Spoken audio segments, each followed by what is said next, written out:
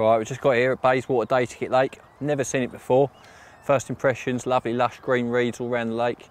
It's quite a muggy day. Looks like there might be a chance on floaters.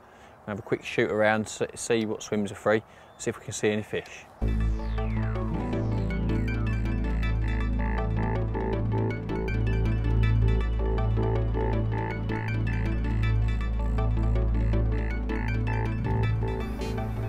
Right then, when approaching a new venue, my tactics are always the same. Try and locate some fish, either be jumping out, in the edge, bubbling up, whatever it is. Today, they're out on the surface, I can see a few black shapes milling around. So always bear in mind when you come into a new water or any water, on any type of session, always try and find fish before you start. If they're in the area, then you've got a chance.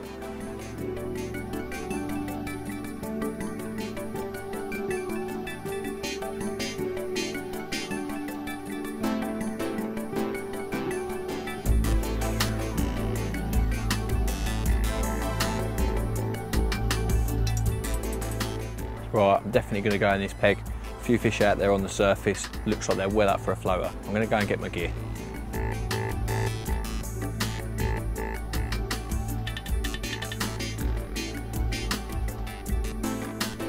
Right, what I've got here, I've got two different sizes of floating trout pellets. I've got 11 mils that are similar to size to the hook bait I'm using, and some smaller ones like 4 or 6 mils. Having different sizes get the fish competing. One little sneaky edge that I've added to these is the raspberry plume goo. This one's quite dense compared to some others in the range, and when they're on the floaters, bits of the goo break off, dropping down through the water, bringing the fish up. I'm going to stick probably half a dozen to 10 spods out, see how it goes. If they start taking, I'll get the rod out there, but it's important to get them feeding confidently before you try and cast to them, So I'll put this off a little bit further out where the fish are, back of the wind. Hopefully that would, onto the wind further out, and that should bring them into me. So let's see how it goes.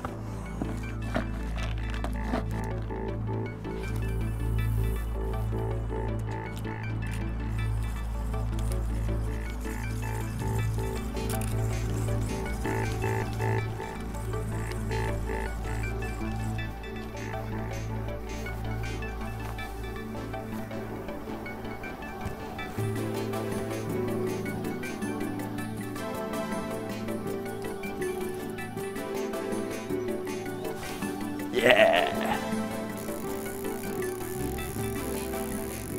Well, I reeled one off the top, little side hook, 12mm pop-up, little brown one.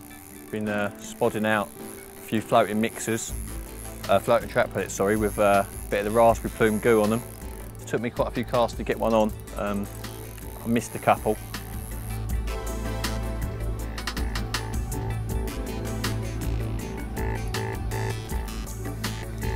Taking me around the reeds. Coming away now.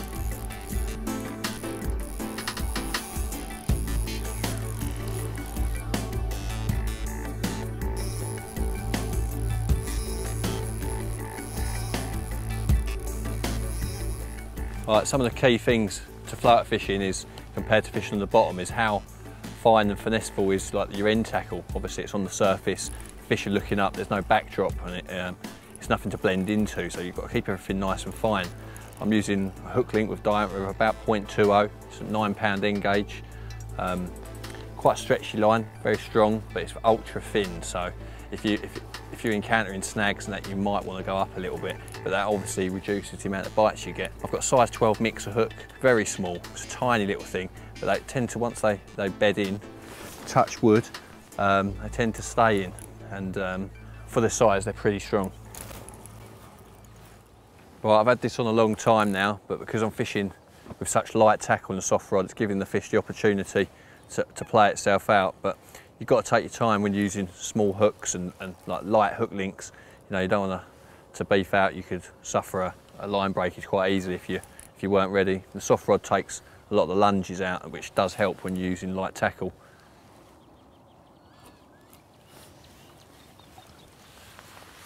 Right, he's still in the net. I'm just going to let him get his breath back. He fought his heart out, so while he's doing that, I'm going to put a bit more bait out, probably spook him for a few minutes. By the time I've dealt with him, there should be a few more fish still taking, so let's get on with this.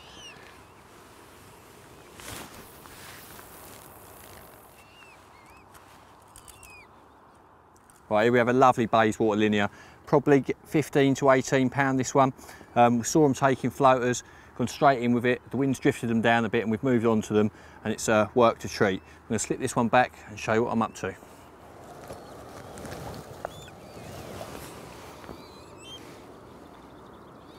Right, I'm just going to talk to you a little bit about my end tackle, what I've got on here. This is the 9-pound N-gauge to a size 12 mix hook, tiny little hook. You notice that I've hooked the boilie. Most people hair rig. I think when the hook's sitting directly under the bait in this way, it's almost harder for them to see. It does reduce the gape, so I've not gone in too deep, but I find I get less sort of rejections, you know, hooking them in this way. On the float, little 10-gram cruiser. It's good for the range. We know we're plopping them out there sort of 30, 40 yards, and I can just pick out that red bit, and then it's easy just to see the bait a little way behind. Length of hook link, I tend to go for 6 or 7 foot. Too close and again you get rejections, and too long and it's hard to cast, so 6, 7 foot seems to be the optimum. I'm going to get this back out there and try and snaffle another one.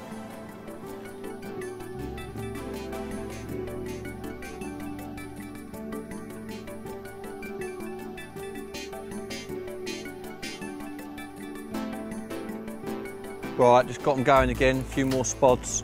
The wind was being a bit of a nightmare. It was quite a bit of a ripple and it was really hard to keep a tight line, you know, that was floating in towards us and it kept getting loads of slack out there. But it's just flattened off, put one out, stopped feeding for a little bit, and one's just come out of nowhere and snaffled the hook bait.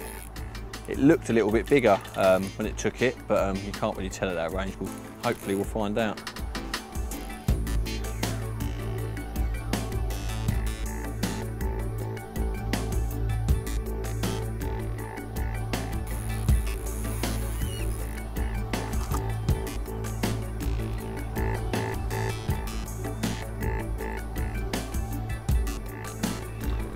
It's got to be a 2R, isn't it?